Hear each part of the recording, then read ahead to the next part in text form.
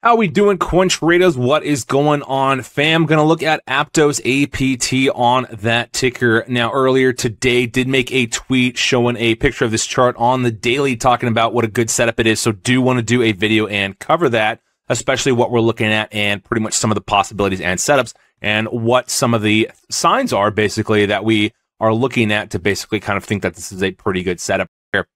So yeah, if you didn't catch this yet, make sure you are following me here over on Twitter or X at @coin_trades is the handle. Do look forward to chatting with everyone over there. Do post a little bit more frequently and provide a lot more updates over there. So definitely make sure you are dropping me a follow here over on Twitter or X.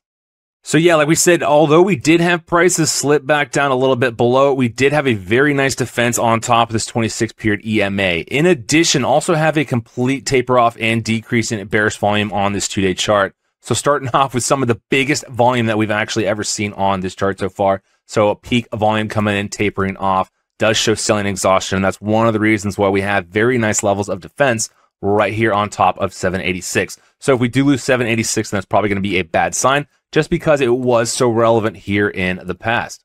So now in addition, we also can draw an effective trend line here coming down and basically dissecting and intersecting at this whole point. So also have a little bit more downside support based on a lot of this tightening range for Aptos chart. So as you can see, ran up, set our high, set our low, lower high, and then tightening range, finally had our explosive move to the chart. If we do in fact rally up from current levels to that high point, we're looking at about a 15% gain more or less. But if we do actually zoom out, then beyond that, we're actually looking at several big targets to the upside on top. So most likely around the $10 level. And that's pretty much what we're expecting, especially since these exponential moving averages are in fact in a bullish formation. So the trend keeps back testing these and we do make higher highs and higher lows. And so when we look at charts, especially on the longer term, as long as they are doing that and still finding longer term support on top of these exponential moving averages, that's a very good sign to show that the path of least resistance and the momentum. Also, if you did enjoy the video, please hit the thumbs up, like, and subscribe if you have not done so just yet.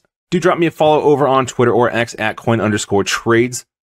But otherwise, that will go ahead and wrap it up for now. So I do appreciate all continued love and support as always. Stay safe, take care, and I'll catch you back in the next video.